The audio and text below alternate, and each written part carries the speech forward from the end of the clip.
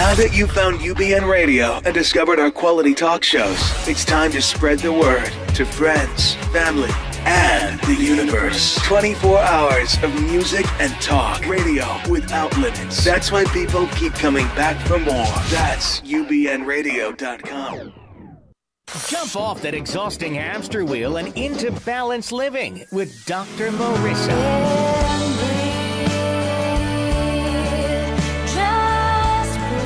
Her mission, to be a beneficial presence on the planet. Her purpose, to be your personal advocate, to live, love, laugh, learn. Her life motto, don't die wondering. Take back your life with Dr. Marissa Fay on ubnradio.com. And welcome. You are tuned into Take My Advice. I'm not using it. Get balanced with Dr. Marissa every week on UBN on Tuesdays at Naturally High Noon, and also on my syndicated CNBC News Radio channel, KCAA AM 1050. And this is a show about hope and happiness. So there's no gossip, no scandal, and no K words. No Kardashian talk at all. Even though here at Sunset Gower Studios, if you saw my Instagram, it is where scandal does record. But there is no scandal on this show. Instead, we want you to focus on your own reality life and get to that happiness 88% of the time. So we have lots of fabulous guests. And first of all, I'd like to do my peace shout out for all my travels. This week, I got to go to San Diego. One of the fun play work things I get to do is as a board of director on the Alliant Educational Foundation. And I love taking the train. So a peace out to John on Amtrak for helping me on the train. And also a big thanks today, if you've not noticed yet, is my beautiful staff interpreter, Sharon Pierre-Louis, who is helping with our Radio for Our Deaf Community series, and that's today. So thank you very much, Sharon. And today we're honored to have Carlton Pearson, a very successful and beloved evangelist out of the Oral Roberts tradition with tens of thousands in his ministry, award-winning vocalist, inspirational speaker and minister, appointed bishop in 96. But something happened, and we're going to find out firsthand. And now Carlton speaks and stands for the gospel, not of exclusion, but inclusion, speaking out against fundamentalism, and has been on many venues, including 2020, Nightline, ABC, CBS, giving us all something to think about as an alternative to Satan, hate, and war. So if you enjoy Dr. Michael Bernard Beckwith, Marianne Williamson, and Don Miguel Ruiz on my show, you will absolutely enjoy my guest today. Welcome, Bishop Carlton Pearson. Sometimes I want to say like Bishop Pearson, Carlton. Yeah, there's a lot of stuff there. But welcome to the show. I'm so glad that you could make it. And you are Skyping in from? Tulsa, Oklahoma. Peace in and peace out. Place I've lived for 43 years, even though I was born in San Diego, and I was out there last weekend, and I need to be there now. Yeah, I saw that in the bio. I had no idea. We should have nabbed you when you were out here, but this is good. Thank you to Skype. So I'm going to start with a question. Actually, my friend, she doesn't have an answering machine. And when she calls when you call her questioning machine comes on. It says, "Who are you and what do you want?" So that's my first question in today's interview. Who are you and what do you want? Well, what I want is me. I'll answer that part first. I have a chapter in one of my books titled "What You Want Wants You," because what you want actually is you. You want to experience the most precise and accurate, exact realization of who you are, not the impersonation and not the imposter that we tend to become in life, trying to be what everybody else anticipates or expects or even demands. But at 62 years old, I've come to the realization that all I've ever wanted is to experience the total me, the most precise and accurate and exact and honest, earnest, pure, unedited, me. And it wasn't always like that, because when I heard you speak, for many, many years, you became what was expected of you and what maybe fed your ego. So I want to take all my listeners back. I know I've got a lot of Agape Love Burrito peeps tuned in because they loved your talk at Agape. And I also have a very large listening base that is non-Agape. So I want to give I'm going to start with a rumor. Okay, so the rumor, and then you correct the rumor with the truth. So when I first heard about you, the rumor was that you were this really, really, really big TV media evangelist. You would hold these huge meetings, and you were a charismatic, very born again, Pentecostal, speaking in tongues, holy roller, if I can use that term, very successful, had a following, 10s, 50,000, huge. And then something happened, and you were not okay with the gospel as you were preaching it. And you had like a little private burning bush experience, and woke up and now preach this gospel of inclusion. And so your words against Satan, I know you did a program on Nightline with Deepak Chopra about Satan, and then you've spoken out against religion, against gays. You've done a lot of things that have earned you the title of non-fundamentalist. So you went from one extreme to the other. How much of that rumor is true? All of it. Oh, yay. I love it when rumor actually is close to all of it. So that's some hefty story. So take me back. So you grew up in 4 generations of preachers. Okay, so classical Pentecostal preachers. Okay, so tell me what a Pentecostal, what's that? What's their number one belief, so that those who are not Pentecostal understand? Well, the number one belief is transcendence, that you can have a personal relationship with God through Jesus Christ, and that you can communicate with your spirit to spirit in tongues. And out of that transcendent experience, you get revelations, and you see and you hear, and you can get answers to life's questions and problems. Basically the same thing that all religions hope to effectuate in a person's life. But ours was classical Pentecostalism, which really began at the turn of the century in 1906 at the Azusa Street outpour in Los Angeles, the great revival that most Pentecostal denominations trace their roots to. Your Mecca. Yes. And so, laying on of hands, casting out of devils, healing of the sick, prophesying, all that kind of stuff was part of the keynote of that particular group. And I still embrace a lot of that, but the fundamental part about hell and an angry God, or a God with a terrible anger management problem, yes, who throws tantrums, whether that's cancer or AIDS or eternal torture chambers, I moved away from all of that kind of excess, and I still embrace the belief in a transcendent reality that goes beyond religion, goes beyond human frailties and weaknesses and parameters, and that you can access your spirit through your spirit and be free. Right. And that's what upset a lot of my fundamentalist people who believe that only Christians were going to heaven and that everybody else was going to hell. Even my evaluations of heaven and hell have shifted and continue to unfold as I do. Right. So it's a freeing evolutionary journey that I'm on right now, and I'm happier than I've ever been in my life. That's great. That's great. If you've just tuned in, you are listening to a man talking about heaven and hell, and that is Bishop Carlton Pearson. He's my guest today on Take My Advice. I'm Not Using It. Get Balanced with Dr. Marissa. And if you're tuning in and you are religious and it is working for you, then fabulous, and you really don't need to listen anymore. I brought Bishop Carlton on here because there are many people like myself who did grow up fundamental. I grew up fundamental Baptist, and I, went to church like 6 days a week, and I got to a point where it wasn't working for me. The anger, the God that was angry all the time, who was going to send my grandfather, who did not believe in him, to hell, wasn't working for me. And then so I left. And I say that fundamental Christianity sometimes is a precursor to atheism or agnosticism. And that's where I found myself for many years. But I did come back. And like you said, I love the way you said that. You still believe some of it, but the things that were based on exclusive hate, I can call it, those are the things that you left. And what struck me, and I want you to speak to a little of it, that relationship with yourself.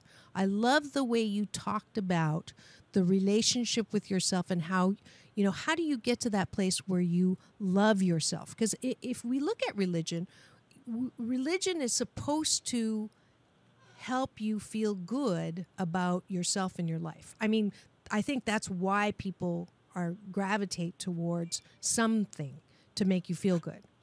So you were in that, but you didn't feel good about yourself. Why?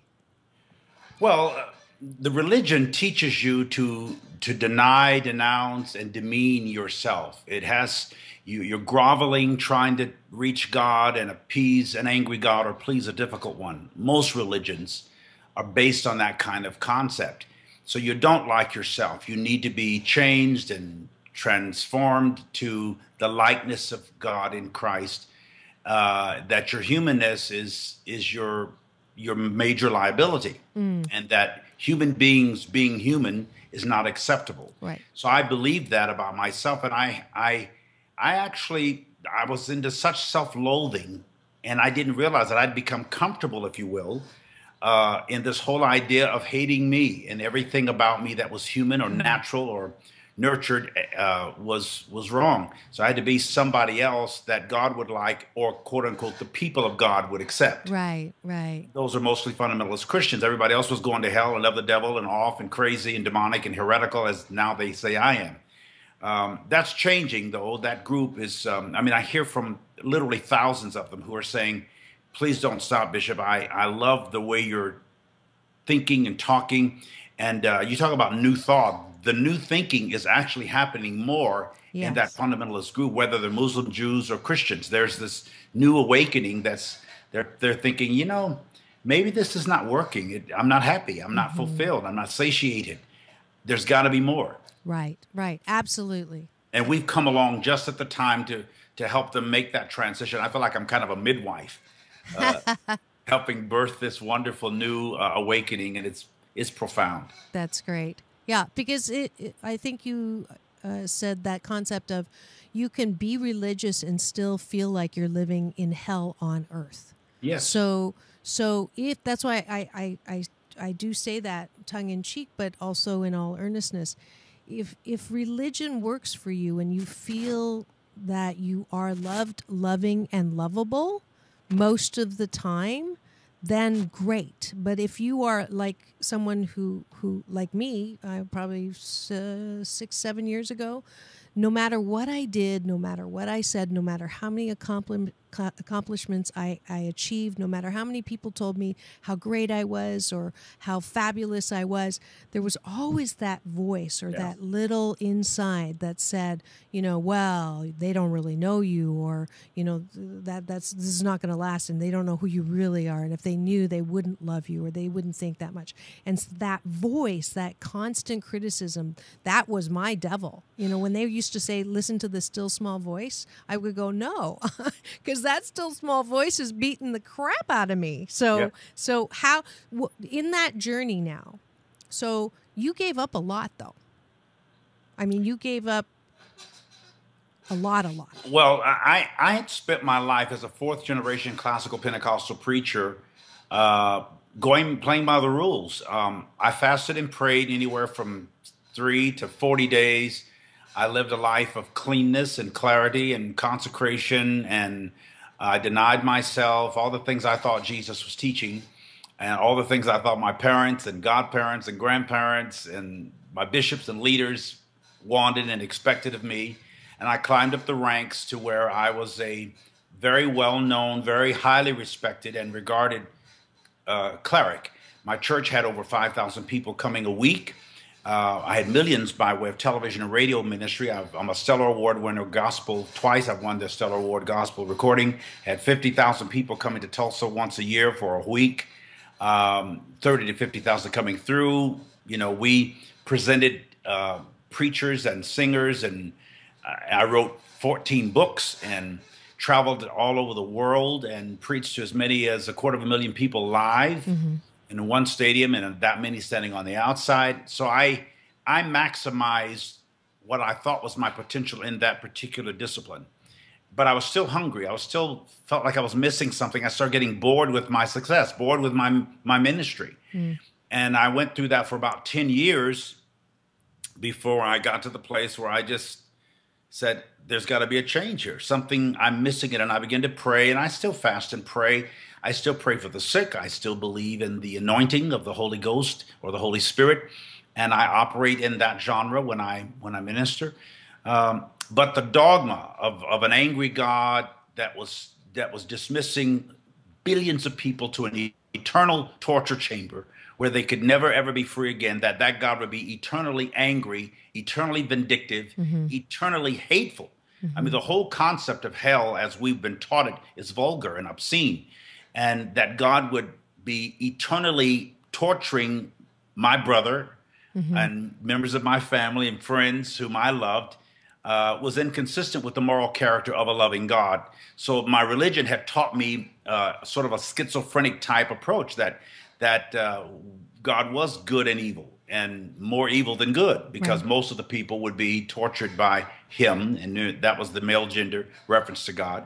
So I started sorting through all that. I majored in biblical literature, English Bible in college, and I minored in theology and historical studies.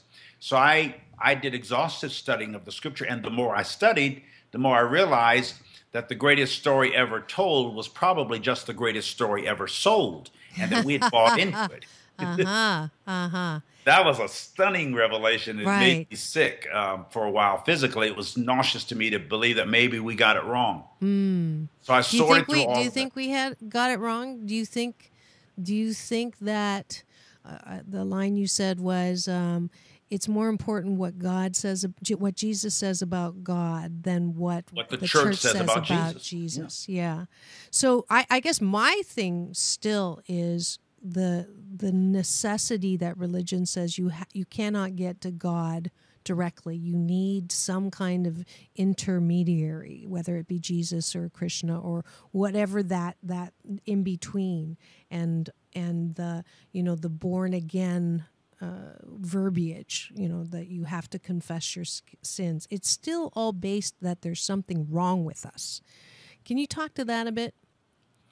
Well, when I first started preaching the gospel of inclusion, and wrote that book, I believed in a God who required blood sacrifices based on the Judaic Christian mentality of atonement, that God was basically angry. Of course, all religions have felt that the gods were angry or could be angered, and therefore developed moral codes and doctrines and disciplines to appease this angry God or please a difficult one. Billions of the people on the planet believe that. 2 billion Christians, another 2 billion Muslims, several hundred million Jews, and other religions tend to believe that God is angry or can be angered. And so we've developed religions to appease these angry gods. Right.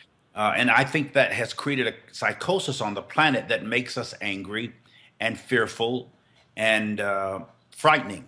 Not just frightened, but frightening people. That we would do to other human beings what we assume an angry God would do. Hitler called himself a follower of Jesus and called Jesus his Lord, and thought that what he was doing with the infernals in Germany was to help God burn people. He thought he was doing that in the name of Jesus. Yes. So, but now I'm going to go to the other side and put the moose on the table. So for people who say that if we don't have religion, if we don't have a moral compass, if we don't have that faith that believes in a God that is a just God, that we're all going to turn into Sodom and Gomorrah, and we're all going to just be completely moral less or moral compass less. And so I don't believe this, but I've heard that the fundamental Christians saying the fact that gay marriage has been passed is just an example of how things are progressing to the point of immorality. I do not believe that, absolutely, but I'm putting that moose on the table just so you, of all people, are one who is qualified to address that. Well, what you make the issue, you ultimately make the idol. Christians, fundamental Christians, come from a sexually suppressed consciousness that your sexuality and your sensuality and your sociology is all debased and debauchery, and that we are intrinsically evil. We have this terrible preoccupation with sexual sins because, from my experience in fundamental Christianity, there is this incredible attraction to sexual sins. We were taught from children in fundamentalism, don't touch the girls, don't hold hands with the girls are evil, they could take you down, sex is terrible. I know many ministers who are fundamentalists who have terrible sexual relations with their spouses because they have this sense in their mind that sex is wrong, it's evil, and that women tend to be evil, and they bring down great men. And so the misogyny, the chauvinism, this whole idea of opposite sex means it sends a subliminal signal that she opposes you or he opposes her. And we've got it all wrong. And so there's this continual preoccupation with what I think is a subtle interest in same-sex attraction, or there would be less emphasis upon it. This whole idea of homosexuality is something that the fundamentalist church freaks over. But yes. From my experience, the guys or people who preach the loudest and the longest up against something are dealing profoundly with it in their own lives. What you, as it said, what you attack, what you fight, you ignite, you invite, and you incite. With all this anti-sex stuff we've preached over the last several decades in this country, the gays, quote-unquote, gay agenda is in place. Gay marriage will ultimately be in every state. Women's rights or abortion or the women's power of choice or right to choose is going to remain in place. We can fight cigarettes. We fought cigarettes. We fought alcohol. Now we're fighting pot. Everything we fight, we lose. Yeah. The fundamentalists. Right. And so there's this sense of depression and defeat and disenchantment among fundamentalists. I remember how defeated I felt when I was in that camp and seeing that we were losing ground. I think that's an old paradigm. That particular posture will never last. And so the and you can't talk about homosexuality without talking about human sexuality, that we are sexual, sensual, social, and spiritual beings. There's no way for you to look at another attractive human being or human being to whom you are attracted and ignore the fact that there's a sensual observation and admiration. You admire, and you can ultimately desire another human being to whom you're not married. Right. Oh, okay. While you're married. Right. It's disingenuous to say that's not true. Right. So there's also sexual attractions, and we love to be around other human beings, and of course there's a spiritual connection that's mystical, but it's so profoundly present and powerful in our lives. So instead of fighting this, to stop and say, okay, what's wrong with this beautiful attraction I have to other human beings, even though I may have a covenant with a single person, wife or husband, whether they're gay or straight. You have these covenant relationships or contracts that you decide to enter into. Right. Nobody can make that decision for you. Right. Once you've made it, then you're committed to that as long as you're committed to it. But to make rules around it and put stringent restrictions on it against which we all rebel at some point is now becoming an exercise in futility. There's a 50% to 67% divorce rate throughout the country across the board, and more among fundamentalists than atheists. Interesting. I didn't know that special it's part much of that. higher, much higher. And again, I believe I'm totally for that, because I've said let's change the "until death do us part" to until we both shall live, to until we both shall not love. so we'll and Ricky was on the show, and she said, every year with Michael, they have on their anniversary, they decide, do we want to do this another year? I think it's I call it the lease with the option to extend the marriage. And I do agree too that religion has put that rule in place. And I know in my generation, in my parents' generation, there were many, many marriages that should not have stayed together. And then now, maybe there are many divorces that people didn't try hard enough to stay together because they don't know how. So we're getting to that point of balance, I'm hoping. But still, if we don't have the rules, if we don't have the morality coming from the church, we, in and of ourselves, I believe, can be, and it's not even about moral, but we can be that which it is that we're supposed to be, which is spiritual beings having a human experience and living and loving life 88% of the time. And when we go through hardships, those are the alchemy to create and expand who we are to that fine point, or to that beautiful diamond finish. That, to me, makes so much more sense than coming onto this planet, being born with the rules, or this parent that's going to slap us side of the head if we cross a rule line, especially when it comes to what you're saying in the natural sexual order of things, which, by the way, I don't know if you know, I do a monthly series now called Sexual Healing with Dr. Marissa, a direct result of marrying spirituality, sexuality, and sensuality, because I know that if I'm fully alive, that is a dang big part of my life. And we are naturally sexual, naturally sensual, naturally social, and naturally spiritual. We are not naturally marital. It's easy to be sexual. It's easy to be social. It's easy to be sensual. It comes very natural to be spiritual. But it's an effort and a chore to be marital, in the sense that you make this covenant. I believe, and this is a very controversial statement, it's going to make possibly some of your listeners uncomfortable. I believe that God created sex, but that the church created marriage to control sex. And sex really is not controllable. You can put limits on it. To assume that we are innately or intrinsically immoral is to assume that God created us without conscience or without consciousness. Now, we are intrinsically good and intrinsically God or godly, but we're not intrinsically religious. Mm-hmm. That's something that is forced upon us and that we try to submit to. We are innately spiritual. Mm-hmm. Absolutely. As you said earlier, we're not just human beings looking for spiritual experiences. We're a spirit having an earthly encounter. Yeah. And so we have a mind, we have a body, but we are essence. We are spirit. We are immortal, immeasurable, immediate, and immutable beings.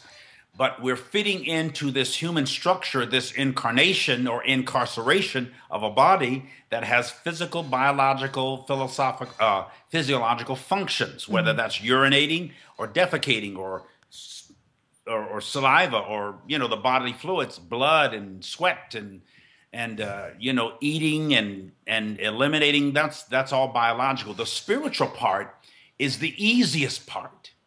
But being human is the more challenging aspect. Mm-hmm. And so we've developed religion assuming that our humanness is evil and is not liked by the gods or God. Mm-hmm.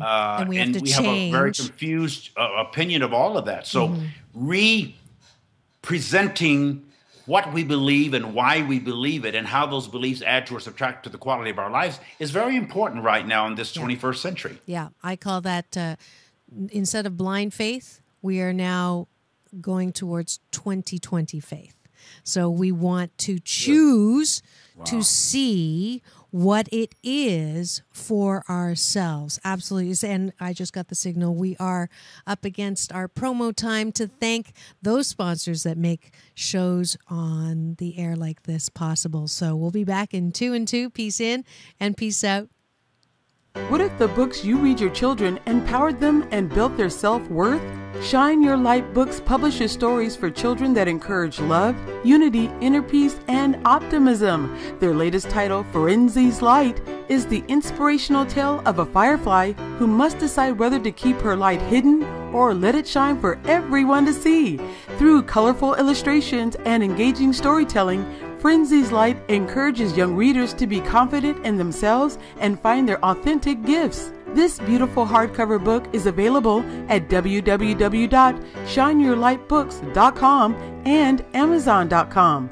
Visit Shine Your Light Books Facebook page to see how you can win a signed copy of Faithis Light, and let's shine the light on our children today. Come and fall into fun. Celebrate the beautiful colors of autumn with unique, timeless treasures boutiques. From jewelry, clothing, and accessories to Halloween goodies, it's family fun for everyone, including story time and a crafts table for kids of all ages. Gourmet food sampling, free parking, and free admission are even more reasons to come to Huntington Beach September 17th through 20th and Lakewood, California, September 23rd to 26th. And mention Dr. Marissa for a free gift. For more information, go to www.timelesstreasuresboutiques.com. That's www.timelesstreasuresboutiques.com for fun, frolic, and artisan adventure.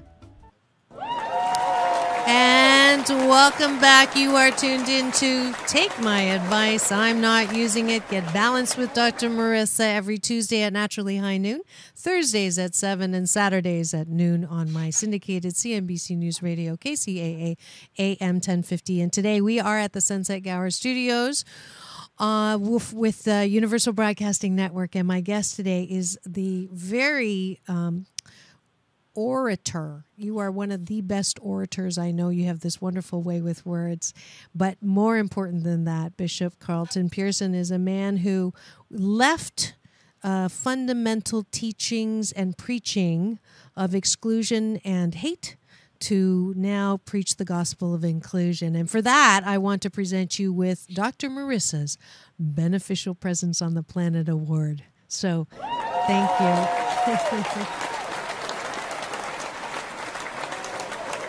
It may mean a whole lot more one day, but for right now, it means a lot to me because I don't give it out every week, and my listeners know that. So I did want you to come and share this because you have such a unique perspective of coming from something so strong, and you were really steeped in it, and then standing up for a completely different way of looking at life and looking at humanity. So in that vein, do you think, first, what would you say to people who don't believe in a God? So you said spirituality comes naturally. There's a bigger population now of agnostics and atheists, I think, than there has been in the past. This is not verified, but that's my guess.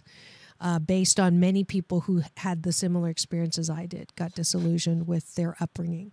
What would you say to people who say there is no proof? How can I trust in a God when things like 9/11 happen, when things like all these things happen, and how can we trust in something that is so everything is so contrary? I remember walking into a room and somebody said, there's Dr. Marissa, she preaches a friendly universe. And this woman turned around and goes, how can you believe in a friendly universe with all this crap that's going on in the world? And I say, I don't watch the news. That helps. Constantly negative news on CNN. But what's your answer? Well, I believe in the power of consciousness. individual and collective consciousness, and that we do as a human race and as human beings create the reality we experience by the way we think and the way we believe and by the energy that we share with each other. And that as quote unquote created beings, we're both created, creative, and thirdly, creating. We're actually, in our divine essence, creating a reality unconsciously. Our objective, people like you and me and Michael and others that you would mention, who are New Thought advocates or believe in expanded consciousness, we want people to create intentionally, to create deliberately, to create awaringly by awakening their consciousness to consciousness, and reminding them that they are spiritual, or that we are spirit beings and spiritual beings and not just humans alone. So to believe in a personal God rather than a principle of divinity is a struggle. When you believe in a personal God, all you can do is point the finger. Why is there poverty? Why is there death? Why is there, quote unquote, a devil? Why do evil things happen? Why are evil people allowed to prevail? Why are there wars? If you are personal and you're affecting and directing the affairs of humankind. But to say there's a principle of divinity that we are part and parcel of, and that we do affect and influence with our thinking and our essence, then that puts the responsibility back on us to create peace on earth and not point the finger at all the evils that are out there, but do what we can to change the thinking of the planet. Right. And this, we've come late, but this is not, as we say, this is not just new thought, this is ancient wisdom. Correct.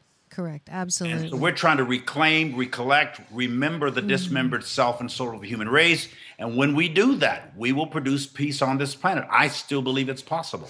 Do you still believe it's possible with all of the things that go on, even in our backyard with the race relations the way they are? That's becoming like an oxymoron. Ferguson, you know what I'm talking about. So how do you... That doesn't seem like we're getting any closer. It seems like we're getting further. Well, as long as there are races, there's going to be racism. That's human nature. There's always going to be, excuse the terminology, fecal matter. It's what you do. What, shiitake? It's natural to eliminate certain things. Where you eliminate it, when you eliminate it, and how you eliminate it is what we work on. Not that we eliminate. That we have bodily functions that seem unpleasant and should be more private. That's just life. What you do with fertilizer, because it's going to exist, how you fertilize things to make them live. All the dung that's been thrown at me by fundamentalists, I've turned it into fertilizer and I've grown through it. I made good evil. I mean, what would be considered evil good. And I believe, as I alluded when I was at Agape a few weeks ago, that Scripture says that the God said, now they have become like us, knowing good and evil, or the good in evil, or good as evil, or the evil in good. And if everything that is created was created by God, and everything that is created, God created it, and everything God created is good, then what is evil except some kind of an abstract good, some kind of distortion of good? So what we're trying to do is sort through all these distortions and abstract appraisals and bring some clarity and divinity to them so that they're in their right place and in their ordained or in divine order. Everything, when it's in divine order, we can all work through this. We've just got this planetary disorder because the preachers and teachers have not taught a clear, precise, non-religious approach to living. And we're trying to become non or less religious and more spiritual, in touch with our essence. And that's why the drug movement is so popular. People are not evil because they take drugs. They're trying to transcend a reality. They're trying to deaden their senses to the pain of that which they can't control. And they get into this ethereal or this otherness. You know, when the Scripture says you must be born again, the Greek word for again is anothen, where we get the English word another. Another or an ether, other, ethereal realities. See what I mean about the words? Yes. essence. I love it. We can go there. And when we get there, whether it took a joint or meditation, whatever it takes for you to get to that ethereal reality where you can discern and decipher it and decide more clearly, we need to do it. Are you giving, that sounds like permission to do drugs all the time. It sounds kind of good to me. You know, I've never done drugs. I can't imagine that when I'm in meditation rather than medication. But the reason people meditated, Dr. Marissa, you may know this, the reason they went into meditation was to decipher or discern the medication to address pain management. We develop coping mechanisms as human beings, behavioral modifications, or pain management. It's all about managing, if not completely alleviating pain. We don't know how to alleviate it. We do know how to manage it. It's the managing style, the management style, whether you use drugs or whether you use money or, whether it's a pork chop or a piece of chocolate cake that you're addicted to, whatever it is, there are different levels of ways to manage the pain. If we find the more correct herbal, natural remedies, we're better off. Right. So we're trying to say, let's just change the remedies. Right. So we meditate and at times medicate, but with good herbal essence from the planet. Yeah, it is, as you said, there's a growing body that are new thought, ancient wisdom. It's a wonderful response to the growing dis-ease that I have seen in life. So there's more and more people that come to midlife opportunity, which I get to work with on the air and off, that are not happy. See, I'm words back at you, bud. That are not happy with their lives. That it's just this huge, magnanimous, huge movement of unhappiness, of complaining, of this dis-ease with life. And so the prescription seems to be either pharmaceuticals, which still absolutely makes me laugh every time I hear a commercial by accident with the side effects. So which are not side effects by the way, they are main effects. I had an author on here saying those are main effects. They happen. It's not a side. So we've got, and I'm glad because I have more and more clients that come to me and say, I'm on drugs. I'm on doctor prescribed drugs, but I want off. I want, and even if they're non-pharmaceutical, my commercial to get off drugs is if there's non-side effect, non-prescription, non-pharmaceutical ways to make your soul feel at peace and connected with the incredible, magnificent person that you are. And you don't need to take anything for that because you are already that, which you said earlier. So well, I'm just the word addiction, the base of that is dictation or dictatorship. Diction. You're actually hearing a voice that says you cannot sleep without this pill, or you cannot be happy without a piece of chocolate cake, or you cannot be at peace unless you're drunk. These are voices we hear. We have to determine what voices we hear, what voices we listen to, and what voices we respond to. It's all about what you hear. There's a scripture that says, faith cometh by hearing. You what you hear, you tend to believe. Right. And so you have to go learn how to distinguish between what you believe, which is what you've heard, and what you know, which is what you've experienced. What your soul, your cells, your essence experiences about you and about God is what's really real. Anything else is an illusion. So at this age in my life, I am determining and distinguishing and discerning the difference between what I believe and what I know. And that's the only conflict that I'm experiencing. I know, and everybody knows they're okay. Everybody knows they're secure. Everybody knows they're loved and they are loved. Everybody knows they are at peace. Everybody knows that they are healthy and happy and whole, but they don't believe it. So they're wrestling. When you don't believe that you're secure, you'll rob a bank. When you don't believe that you're loved, you'll kill somebody. When you don't believe that you're secure, you will operate out of the fear of alienation. So changing our thinking and bridging, if you will, the distance from what we believe to what we know, or remembering our dismembered self, is the healing that the planet needs. Yeah, yeah. It's a slow process, but I believe in it. Yeah, I do too. So we're coming up against the end of our time, but I wanted to first, how do we find you to support you and to keep up with you and to be inspired by your words? Carlton Pearson, bishoppearson.com or carltonpearson.com. Those are my sites. You can ask me any question on there. I have a presentation every Thursday night between 8:30 and 9:30, but you can archive any of that at my sites, the lectures, my books, my CDs.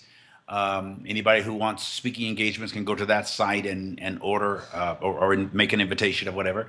And I love to come. I love to speak. I love your show. I love what you're doing. I love you, Dr. Marissa. I believe that you have been divinely ordained for this hour, because you're speaking such life and truth into people's souls, and they're listening. And many people you'll never, ever meet or know heard you. Their lives are being changed. This is going out there. And so I greatly salute you, honor you, respect you, and support you. Yes. You've taken the risk. Thank you so much. And finally, is there anything that you would like to say, or a love shout out?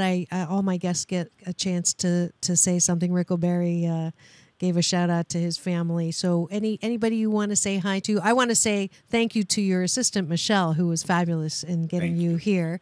But is there anyone that you would like to give a shout out to, or wishes that you have for any listeners or the world? I'm gonna quote one of our recently transitioned Dr. Dyer in New Thought, and that's Wayne Dyer, who made his transition just in the last couple of weeks.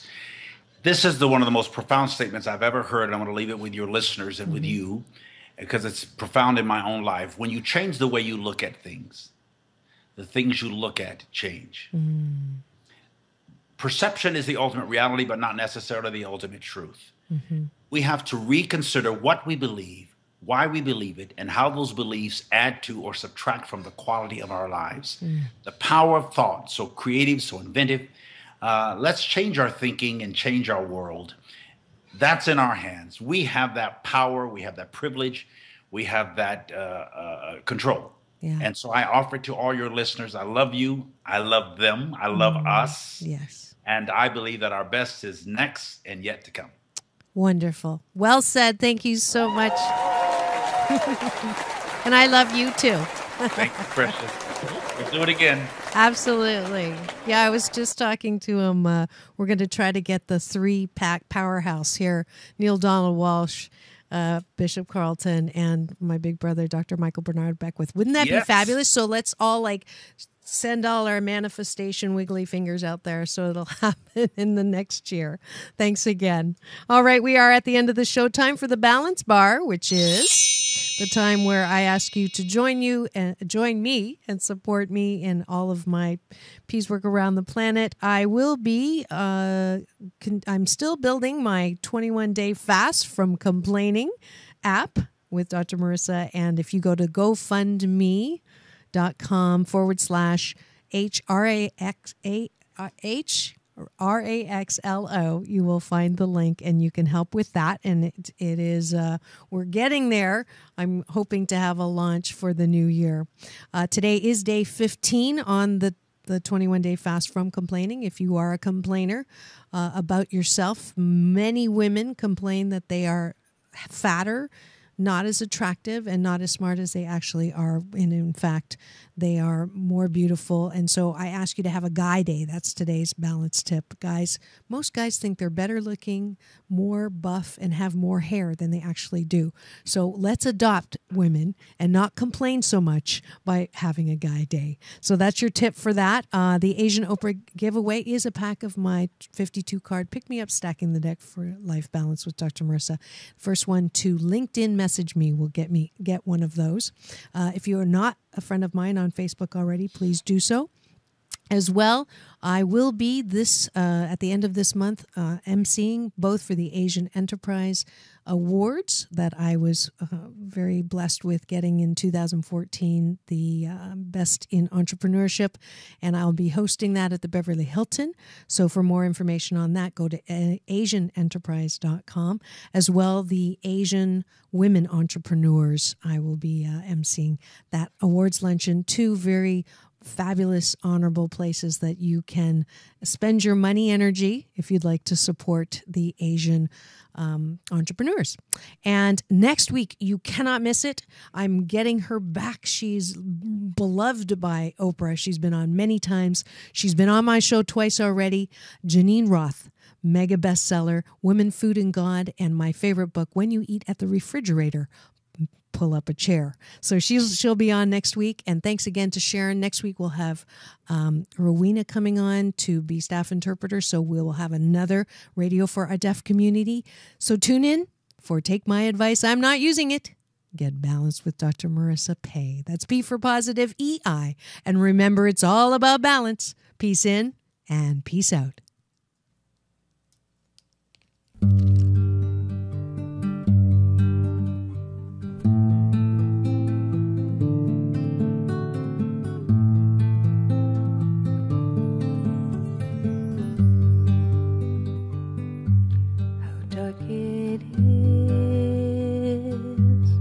Before the dawn, for I am weak and he is strong.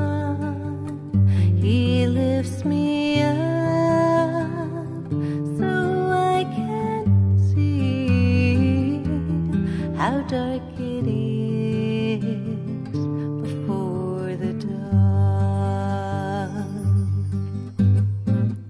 It was cold outside.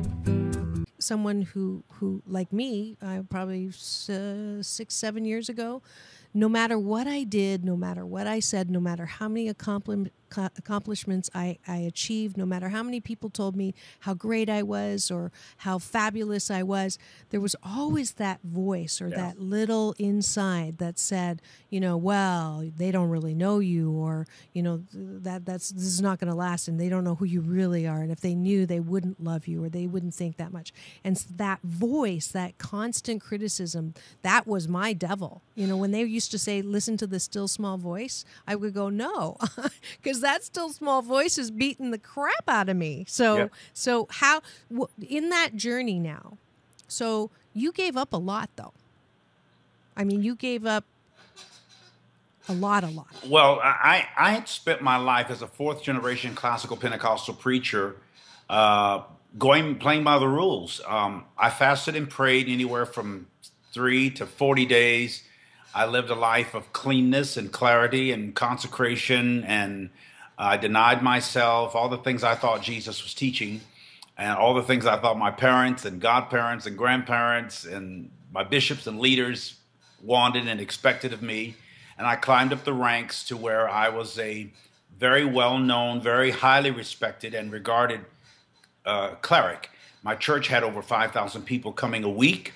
I had millions by way of television and radio ministry. I'm a Stellar Award winner, gospel. Twice I've won the Stellar Award gospel recording. Had 50,000 people coming to Tulsa once a year for a week. 30 to 50,000 coming through. We presented preachers and singers, and I wrote 14 books and traveled all over the world and preached to as many as 250,000 people live. Mm-hmm. In one stadium and that many standing on the outside. So I maximized what I thought was my potential in that particular discipline. But I was still hungry. I was still felt like I was missing something. I started getting bored with my success, bored with my ministry. Mm. And I went through that for about 10 years before I got to the place where I just said, there's got to be a change here. I'm missing it. And I began to pray, and I still fast and pray.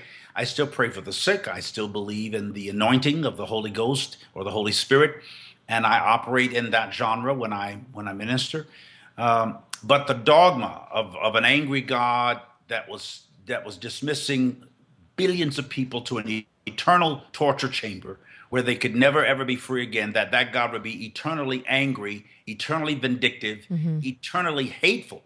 I mean, the whole concept of hell, as we've been taught it, is vulgar and obscene, and that God would be eternally torturing my brother and members of my family and friends whom I loved was inconsistent with the moral character of a loving God.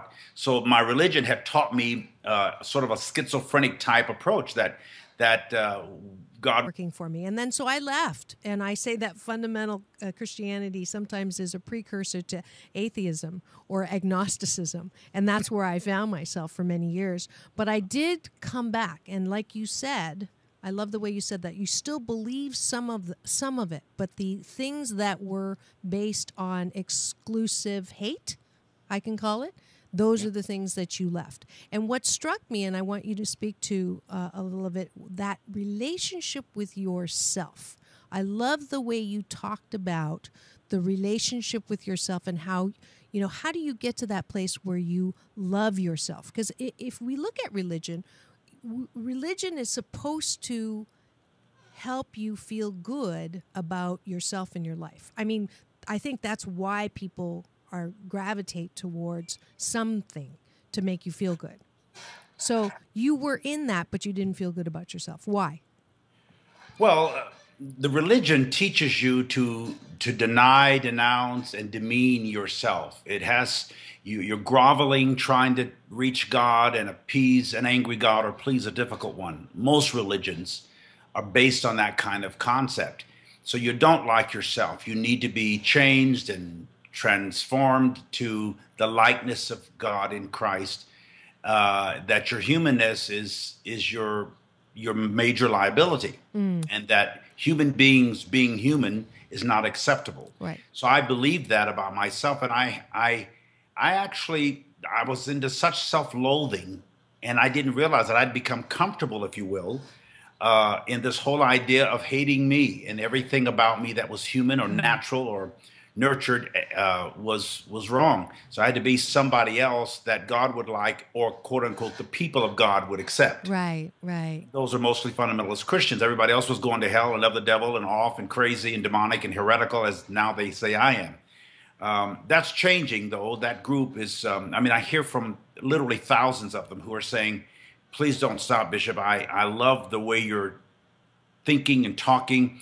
And you talk about new thought. The new thinking is actually happening more in that fundamentalist group, whether they're Muslim, Jews, or Christians. There's this new awakening they're thinking, maybe this is not working. I'm not happy. I'm not fulfilled. I'm not satiated. There's got to be more. Right, right. Absolutely. And we've come along just at the time to help them make that transition. I feel like I'm kind of a midwife, helping birth this wonderful new awakening, and it's profound. That's great. Yeah, because I think you said that concept of you can be religious and still feel like you're living in hell on earth. Yes. So if that's why I do say that tongue in cheek, but also in all earnestness.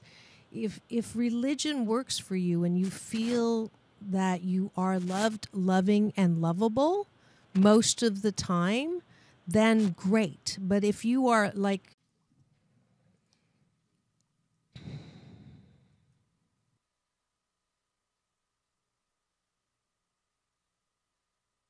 now that you've found UBN Radio and discovered our quality talk shows, it's time to spread the word to friends, family, and the universe. 24 hours of music and talk. Radio without limits. That's why people keep coming back for more. That's ubnradio.com. Jump off that exhausting hamster wheel and into balanced living with Dr. Marissa.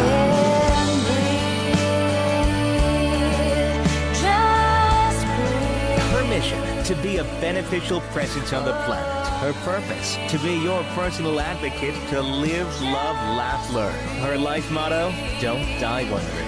Take back your life with Dr. Marissa Fay on ubnradio.com. And welcome. You are tuned into Take My Advice. I'm not using it. Get balanced with Dr. Marissa every week on UBN on Tuesdays at naturally high noon, and also on my syndicated CNBC News Radio channel KCAA AM 1050. And this is a show about hope and happiness. So there's no gossip, no scandal, and no K words.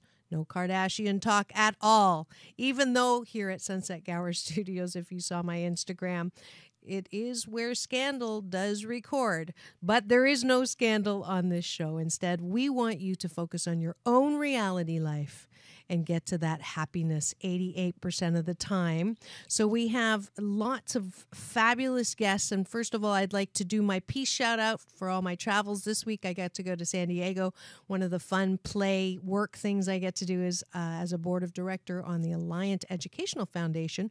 And I love taking the train. So a peace out to John on Amtrak for helping me on the train. And also a big thanks today, if you've not noticed yet, is my beautiful staff interpreter Sharon Pierre Lewis, who is helping with our Radio for Our Deaf Community series, and that's today. So thank you very much, Sharon.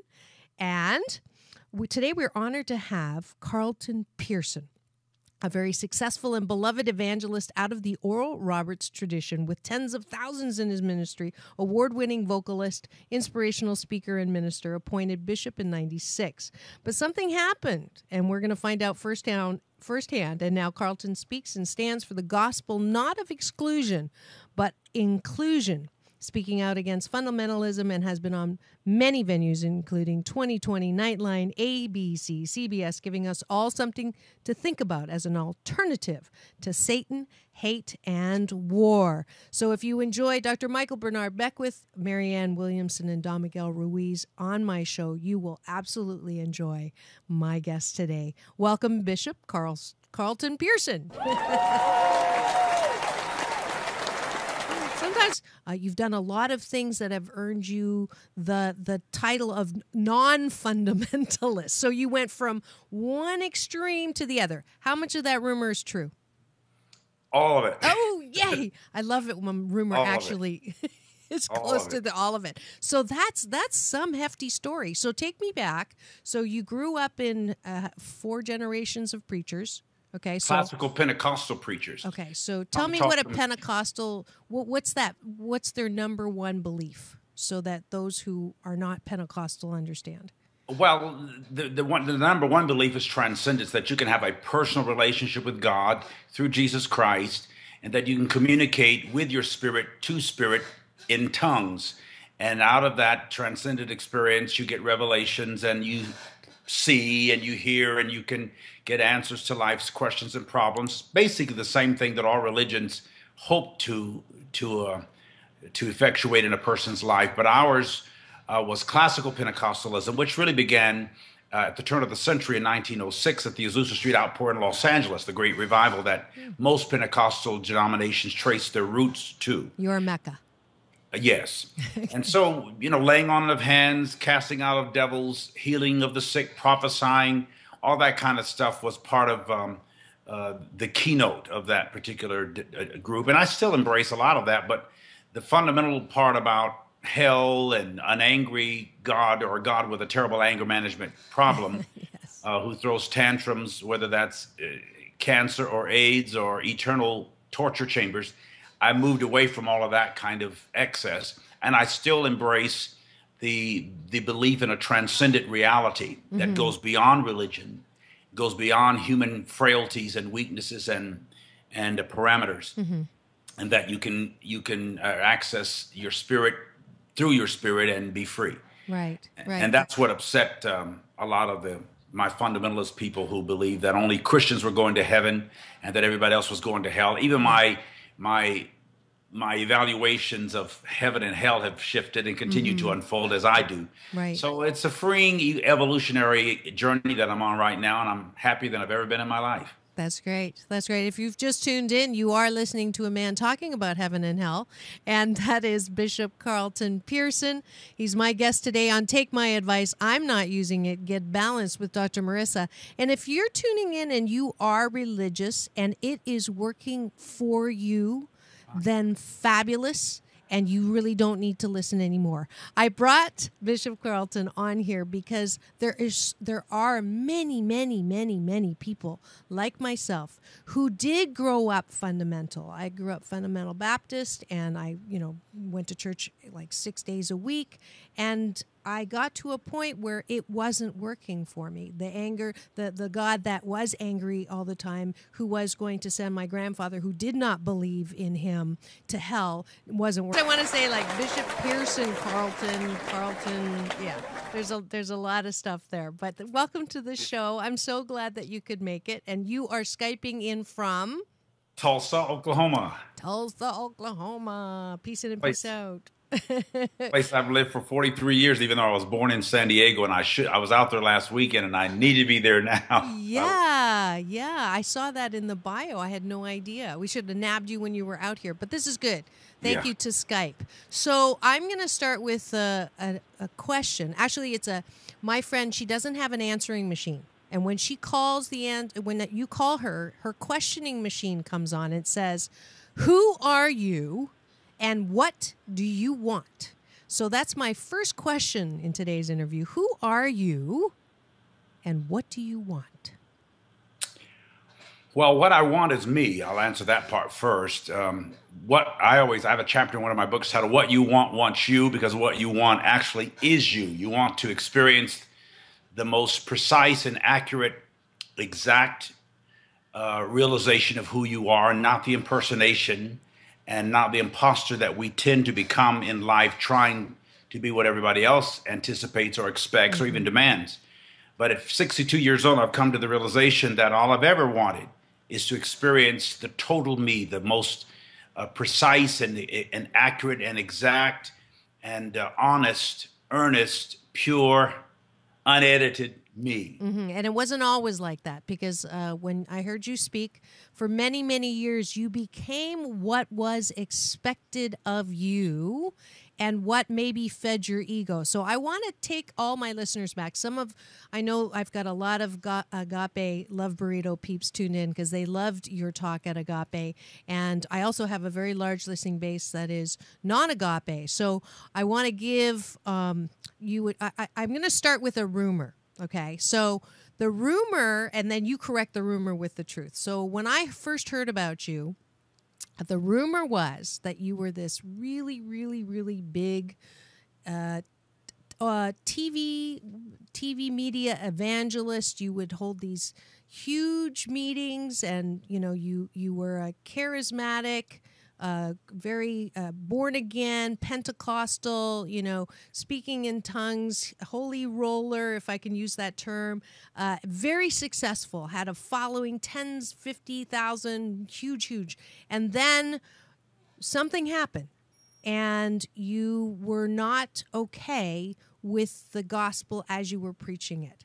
And you had like a little private burning bush experience, and woke up and now preach this gospel of inclusion. And so your words against Satan, I know you did a program on Nightline with Deepak Chopra about Satan, and then you've spoken out against religion against gays.